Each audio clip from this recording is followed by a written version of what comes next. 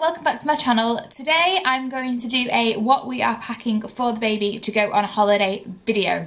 So for those of you that haven't seen my channel before, I have a little boy, his name is Finn, he's 6 months old. This is the first time that we've been on holiday abroad, so we're going to Cyprus for 2 weeks on Tuesday, and that's the great thing about this video is that I'm going to post it on Sunday and we don't go till Tuesday morning. So if you think that I'm missing anything massive, please comment down below and I will Amazon Prime it to my door instantly. This has been a bit of a logistical nightmare. Last year, the years of yore where we went on holiday just the two of us, it was all about, oh, have we packed the toothbrushes? Have I got enough bikinis? Have I got a kaftan? All of those things. This year, it's like an absolute military operation because the fear that you will forget something that your baby needs, or that you can't buy out there, or that you will just get absolutely stranded and the baby will be bereft and you won't be able to soothe them, is massive, and I didn't really know where to start. There isn't a lot of stuff online as to what to pack, and specifically what to pack in your hand luggage. So I'm going to do a whole separate video on that. This is what we're taking in a suitcase for him to go on holiday, and there's a couple of bits that aren't included that I'm going to list off at the end, because my mum is taking them. Top tip, if you've got a person who's also travelling with you that has baggage allowance, get them to take things as well. But I was really stuck as to what to take in my hand luggage in terms of, could I take bottles, could I take formula, could I take hot water, how many bottles could I take, how long would the bottles be safe to be made up for, what if we were delayed, all that sort of thing. And for those of you that follow me on Instagram stories, I had a bit of a negative experience with a health visitor who basically told me that I should just breastfeed, and it was my own fault for bottle feeding as to why I had this sort of issue in the first place. But I'll go into that in a separate video, and I'm going to do that video after we come back from holiday because I want it to be super useful and let you know exactly what we did use, and I'll mention what we did use in terms of this stuff as well. But I want to have the intel and information as to going through security and what worked for us and what didn't. So in terms of packing in Finn's suitcase, because he's an infant, he doesn't get any baggage allowance other than the 10 kilograms for the pram. We are taking the pram. We are taking my mum's pram, which is the Mamas and Papas Armadillo, which collapses with one hand and it's just super easy. We've got the Jules Day 2, which is just a bit bigger and it's not as easy to collapse. We've also got a pram bag to put the pram in so that it doesn't get bashed about under the plane. You know, you see like the plane baggage handlers throwing things around, and we didn't really want that because it's quite a nice pram. My mum's going to use it. I will start by showing you what we've packed. I've probably packed too much, and then I'll include the things that we haven't got here that my mum's got, and you can see if you think that I've packed the right stuff or if you think I am missing anything, because I am absolutely petrified that I'm going to get there and we're not going to be able to buy something that he needs, or that I'm going to have left something that is the only thing that will comfort him and I'm just going to be the world's worst mother. That's not even including the fact that it's 4.5 hour plane journey and I am petrified that it's going to scream the whole way and I'm just going to be glared at by strangers. So let's get started and see if I have included the right things. So, starting with sleeping, I am taking 2 sleeping bags, which might seem odd. This is a 1.5 tog sleeping bag from the White Company, and this is a sheet sleeping bag, which I've mentioned before in my JoJo video. I did a JoJo haul, I'll link it down below. It is just a sheet. Now, the place that we're staying in is a villa in Cyprus. We've got our own villa, which is very lucky. My mum and dad hire the same one every year, so I'm familiar with it and I know that there is air conditioning in this villa. So the rooms will be air conditioned, which is why I'm taking the slightly higher tog bag, because it could get potentially a little bit chilly at night and I want to make sure that he's got the right tog sleeping bag. 2 togs of sleeping bag. Maybe if he's napping during the day, he doesn't like just to sleep in his vest or his sleep suit, so he does like to have something on him, and that is literally just a sheet like we would go if we were going to Spain. We would just, you know, sleep under a sheet. So taking both of those. Then moving on to clothes. These are all of the clothes that I'm taking. I have got some shorts and t-shirts up there. But I'm not taking many because people have said to me that in the day they'll literally just in a nappy or a sun hat and a swimming costume, and then at night they're sort of in bare bones as well because it is really humid. I'm taking his Mott Mother-Made dungarees that I got from Acorn and Pip, which is like our favourite shop, and it's run by such a lovely lady called Lucy. These are really cool. They're really sort of thin material. They're huge, so that they're really airy, and I usually don't put a vest underneath them, so he can just have a nappy on and this to play in. These are the best thing ever invented, which is the zip-up onesie. I've actually got it in 3 to 6 months, which still fits him, and 6 to 9 months. They're from the White Company. They are 100% cotton. They've got open legs, so that's why they're still fitting him after all this time. They are just the easiest things to whack on. I might put him in this to travel in, maybe, because it's just super simple to change him in.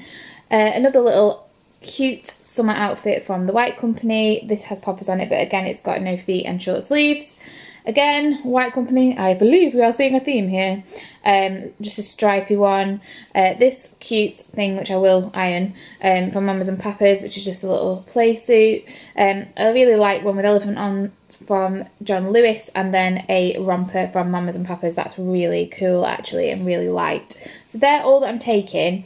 To be honest, I don't even think he's going to wear this much. It's kind of like when you take for yourself and you take 14 going out dresses and you only ever wear 2. But yeah, and then I'm just taking 2 little pairs of shorts as separates, one from Mamas and Papas and one from, I don't know, I think this from Mamas and Papas as well. I think both Mamas and Papas. And then this cute little vest from Mamas and Papas. I don't know where this came from because it was a gift before he was born from my friend Nia. But just a nice little botanical, very sort of holiday-esque t-shirt. And this again from Acorn and Pip, which is a black vest, which I think makes him look really cool. Sticking with the theme of clothes, then I am also taking these 2 identical wetsuits from the White Company. They just have little feet to protect them. They're UV suits as well, so he will be protected from the sun, and they zip up, super good. These amazingly cute trunks from Jojo, which I presume the Happy Nappy, which is this, will go underneath, or maybe just a swim nappy will be fine. I'm taking both just in case. This flappy hat, now I have voiced my opinion on flappy hats before I had a baby. I was really not a fan of them, but I do see the point of them now. They do protect your little one's neck from the sun. So this is like a neoprene sort of hat from Jojo that you can wear. It's waterproof, so you can wear it in the pool. I do have a matching bucket hat to these trousers and the Happy Nappy from Jojo as well, which might be quite useful. And then 2 sort of like canvas hats. Importantly, one with a strap underneath, because he has recently learnt how to take a hat off and isn't very keen on them, so tends to do that on a regular basis. I am also packing our grow egg because of the air condition situation. I want to know if it's really hot, and I also want to know if it's too cool for him in the room, so that I know how many layers to put on him at night. This has been really useful. I did think it was going to be a bit of a gimmick, but actually we've used it every single day. And then I have 2 different kinds of baby insect repellent. We have the Ignito Anti-Mosquito. This is the spray, and then I also have a roll-on just in case he's not keen on the spray. I really don't want to get stung by mozzies, and I am one of those people that mozzies absolutely love to devour, so I'm hoping he doesn't carry that gene that I've got. This is just a little one for the baby bag, but we are taking back to 50 sun cream. This is the Garnier version, the Ambre Solaire, but we are actually taking 2 massive things of Pitt's Booing, which seems to work really well for us. It's not specifically formulated for children or babies, but he has absolutely loved that one in terms of his skin not reacting to it. He does have quite sensitive little skin, and everything else sort of gives him red patches or makes him greasy, and these 2 seem to be the ones that work for us. So that one's just literally for my hand luggage, so I've got one there. We are taking his Anbesol because he is teething like crazy at the moment. This stuff is potent. I have been using Bonjela, but it just didn't seem to be enough. If you put this on your own gums, you can't peel them for a good 3 hours, so that is a top tip. Just one of many mam dummies that we're taking. You can sterilise them in the little pot, so they are absolutely perfect for taking on the go. He's not overly reliant on them, but it does help if he's crying, so I'm taking lots of these on the plane. Little Swimmers swim nappy from Huggies, because obviously you can't wear normal nappies in the pool, and he does plan to be in there quite a lot. I'm taking a pack of Pampers. I know I'll be able to buy them out there, but I'm going to take 1 pack just in case. Similarly with his SMA, I know for a fact that the Cyprus supermarkets that I've been to sell this, but I am just taking 1, so we've got one as soon as we get there. If we get delayed and we get there at like 3 o'clock in the morning and all the shops are closed, at least I know that I've got a tin. These I am taking, despite the fact that he hates them, because his eyes do need to be protected from the sun. I am a cruel mother, and they are ridiculously cute. They are sunglasses, and they have UV protection, again from Jojo. And this, which is the Snooze shade, I've mentioned it before. This is really great because I think it was started by a mum, this company, and you basically just hook it over the pram when they're having a little sleep. Not only does it black out the pram for you, but it protects them from the sun, and it keeps them cool because it's got little ventilation holes in it as well. So that is definitely coming with us. Then I'm taking the Sling. This is the Isme Carrier. We've had this since he was about 6 weeks old. He absolutely loves it. If he struggles to settle, if you just whack him in this, it's perfect. And I just think it'll be fab for transporting him to the beach or for short distances where he'll be able to see and he doesn't really want to go in the pram because it might be a little bit hot.